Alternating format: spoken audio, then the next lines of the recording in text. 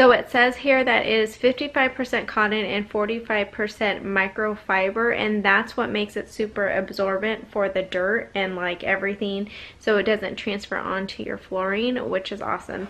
And then the back being like the really good non-slip kind of sticky back.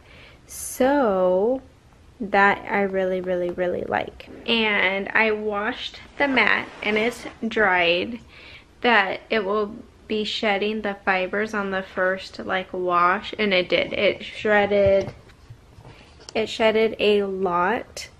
This is all it right there.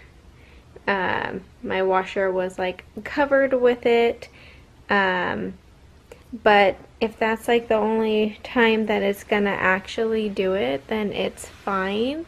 It might do it maybe one more time, but this is the gray. This is the tannish brown. It's really soft.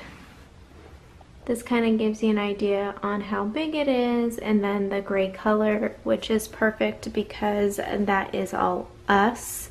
And I'm thinking about actually putting one by the back slider. Easy. A beautiful Gardner, and it is the skid resistant door mat. And they come in that tan and then the gray color. And look at, you guys cannot even move it, which is something I highly look into. Like, it's not even moving with me shaking, which is what I look into because me being a mom, I don't want the kids slipping and sliding. These are awesome. Thumbs up.